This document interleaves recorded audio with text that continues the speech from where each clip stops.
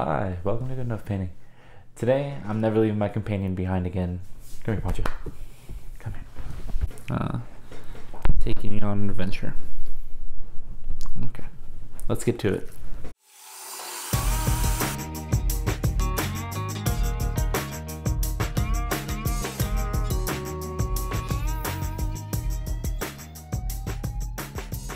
Alright, first thing I wanted to do was give my dogs icy blue eyes.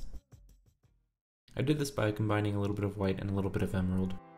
Whenever I'm wanting to do eyes, I usually try to do them first instead of like an afterthought because it's hard to hit such a small area. And so you can paint over the surrounding area no problem, but after everything's painted, you nick the eyebrows or anything like that, then you have corrections to make. Alright, and for Poncho's fur pattern, I got out Ushabti bone, Cork brown, and Scrag brown, and Rinox hide. With those four, I combined them to a rough blend on my wet palette, and applying the darkest areas first, work my way up.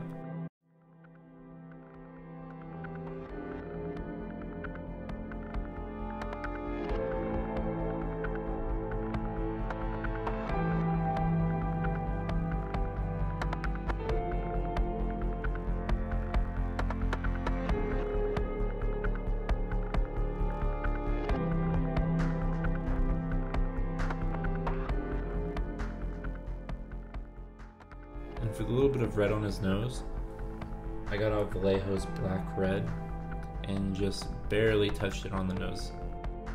Alright, and since Poncho is the absolute goodest boy, I painted all his armor gold with silver trim.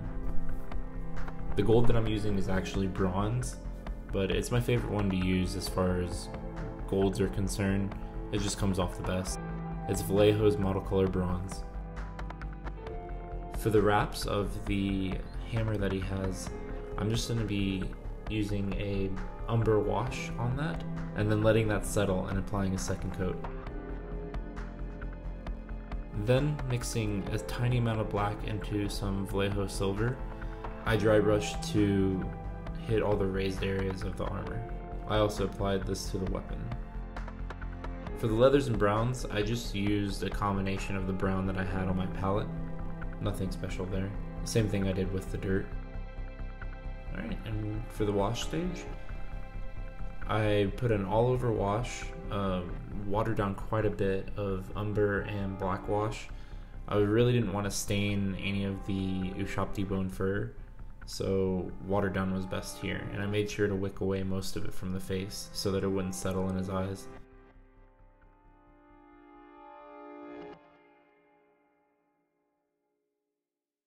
Alright, and after the wash dried, I went back in with the Ushabti bone and trued up the color a little bit on the most raised areas, so the top of the tail and the front of the face.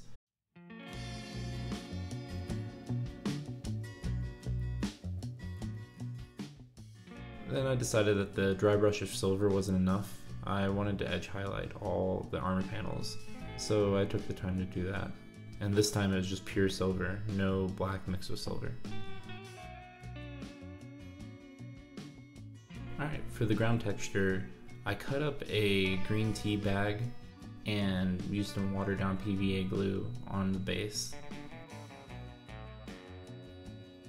And then while it was still wet, I used a little bit more watered down PVA glue to move around the ground cover just to where I wanted it.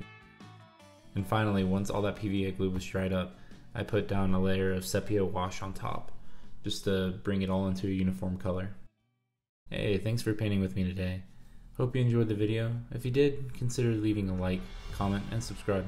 My dog Poncho sure appreciates it. Hope to see you next time. And until then, you don't have to be perfect, just good enough.